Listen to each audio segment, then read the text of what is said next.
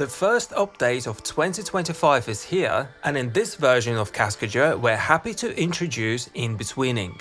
You only create a couple of keyframes and the motion between them will be generated automatically. And it's not just interpolation, it actually generates movement between different poses. And all the generation is done locally on your computer.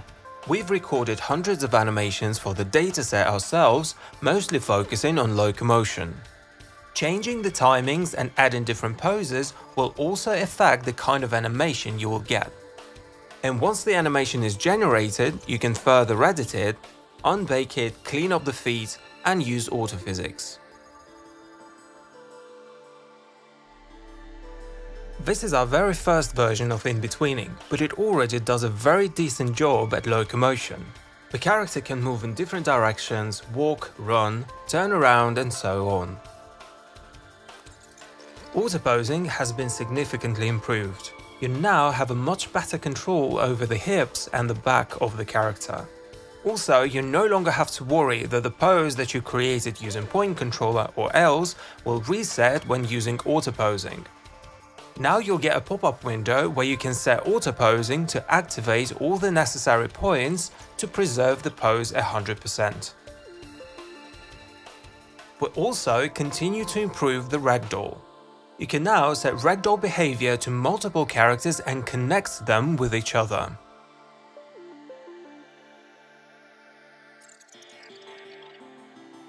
From now on, any geometry can be used as a collidable mesh, or you can generate convex meshes based on the geometry that you have. Working with AutoPhysics has become more flexible. You can now decide how much you want AutoPhysics to correct your animation using a slider. The lower the setting is, the closer the AutoPhysics result will be to the original. You can use priority frame to mark the most important frames of your animation, and Cascadeur will preserve the poses and build the physics around them. This is especially useful when animating jumps with rotations in the air.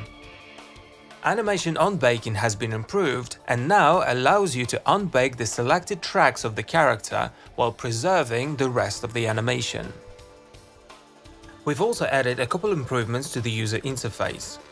You can now call the context menu with the right mouse button, where you can set the pivot or display the trajectory for the selected point. We plan to add more functions to the context menu in the future. But if you are used to moving the pivot with the right mouse button, you can change it back in the viewport input settings, or use the hotkey Alt right mouse button click by default. The start window now features news where you can keep up with the latest updates, and we added descriptions to various buttons and menus in the interface.